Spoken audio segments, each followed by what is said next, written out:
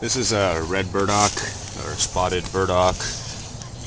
It's really huge leaves, usually about 1.5 feet, 2 feet large, foot by foot per se.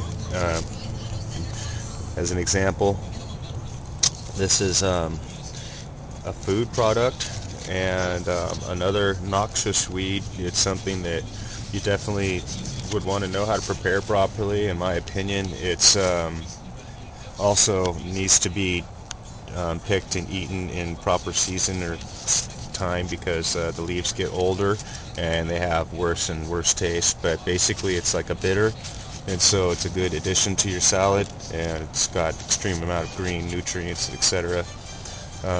It grows in bad soils and ditches and places like that, and it's an invasive weed in your yard. The main problem with it is just the fact that it's a very extremely burly plant, and grows to be about a foot or so at least root. It's like a really extreme root, and they're not easy to get up at all. And the only way, the proper way to get these up without having to make an extreme amount of problem is, if you've seen any of my weed picking videos, harvesting. Anyway, when it's extremely wet out in a really wet season, they're feeding, and so they open their roots up to allow moisture and stuff to open up, and they release their hold on the rocks. And so when it's really soaking wet outside, soak your roots, soak your plants really well before you're going to pull them up. You can get a really good hold at the base, and try and jiggle it around quite a bit, and that loosens the roots, and get as much as possible of that root. Get a really good hold, and don't just pull up. Do not rip it out. You want to jiggle it around, and by moving it around and by getting as much of the root base as possible, these two are connected. So by getting them at the same time, and or all three, even though these are three separate plants. This is a burdock root, red spotted. I've harvested this earlier, and the video died out, but basically the point to the first video and or this video is to identification for one, but also how to uproot a plant was the point. And you can see that this is the whole root here, and and you can see that this is like cement, and they basically are absorbing toxins, extreme amount of toxins, and nuclear waste, industrial runoff, and all sorts of extreme poisons and toxins in the ground. It's a really good plant to clean your soil, and they grow in industrial waste yards and places. I mean, not naturally, obviously, wasn't created for that. It's the point that biology is able to clean the soil from all of that. And this was dug up a couple days ago, so it's already gone limp. But as a food product, and these have already gone limp, mind you, and this is not a fresh plant anymore. But when it was, this is a much more stable leaf, and now it's a lot softer. And you want to study how to eat these properly, but basically it's a table green, salad green, and it's a bitter, so it has medicinal value, and you'd want to mix it with other salads. It's pretty strong. Sour dock is another term, and I personally, as a raw food, it doesn't taste edible or palatable to me, but like I said, proper preparation. And then with most foods, a lot of people are allergic to a lot of things. On a quick note, the best part of an orange or a lemon is not the fruit, but the rind itself has probably 80% of the vitamins in concentration. And if you were to, I just eat the pith. Okay, that right there is good eating. And I just scrape that off with my teeth, basically. The inside of a rim of any citrus fruit is great. Now, unfortunately, if it came from the store, it's probably got a lot of poisons and toxins in it, because once again, that's where they all concentrate. So to each his own. But assuming that you have a grown by God plant, 80% or more of your essential oils and medicine is in the rind, and the fruit is just a byproduct that you could just I mean, you know, it tastes much better. Obviously, orange juice is great, but not a necessity, as opposed to the rind itself is medicinal value. And before the pharmaceutical companies pretty much made it illegal, your grandparents could verify this, no doubt. This is good food and candy, and what they do is they'll dry out the rims to all citrus fruits and sugar it so it tastes better. But this would be your instant nasal medicinal. You would eat about this much, would be plenty for the common cold or stuffed up throats or noses and respiratory systems. I can't, you know, tell you everything that it does medicinally, but that's where it goes. That's where that medicine and that value goes, and it's an instant, noticeable cure.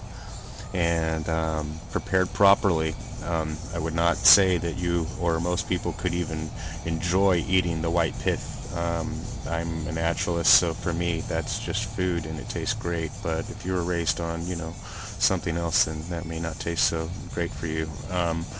Nevertheless, realize that 90% or more of orange juice that comes from Minute Maid, anyway, specifically in Florida, orange juice is all grown in human feces for fertilizer. And so when you think about the sort of fertilizers that the agri companies use in Florida, orange juice for instance, and then think about what you're eating, I'd say that whatever you're eating and growing is going to be endless amount of protein compared to anything you could get from the store.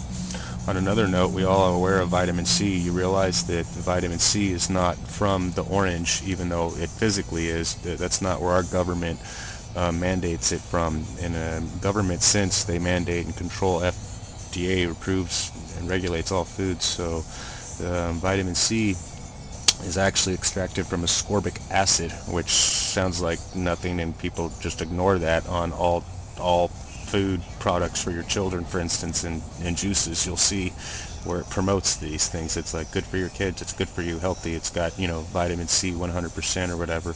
You can only absorb 100% of vitamin C, otherwise the other percent just drains out your body naturally. So either way, what they do is they extract the vitamin C from a product called ascorbic acid.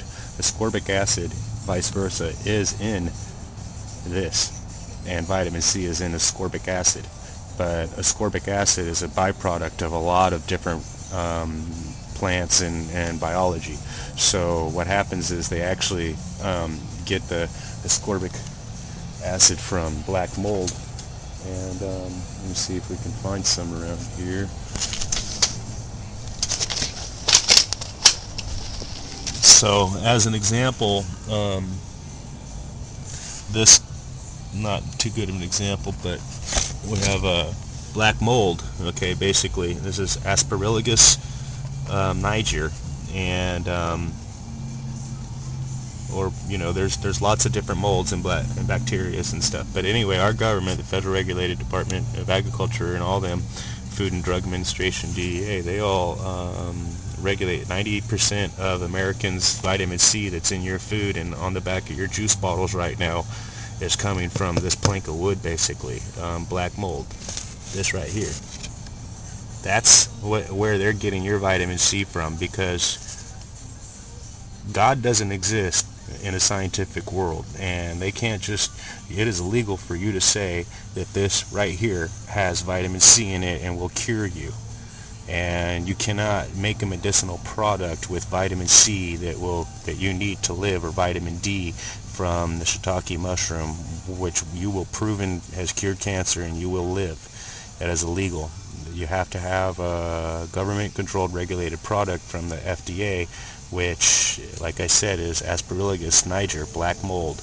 And that is, look it up, that is where your world supply of vitamin C comes from. Because, like all things, they create this in a laboratory.